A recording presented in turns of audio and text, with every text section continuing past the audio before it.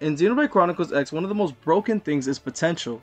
Potential in Xenoblade Chronicles X actually allows any art that requires TP to be enhanced by so much. You can see I'm killing a tyrant with over 1 million health, by the way, the most health tyrant in the game in just seconds. In Xenoblade Chronicles X, potential actually increases the morale as well.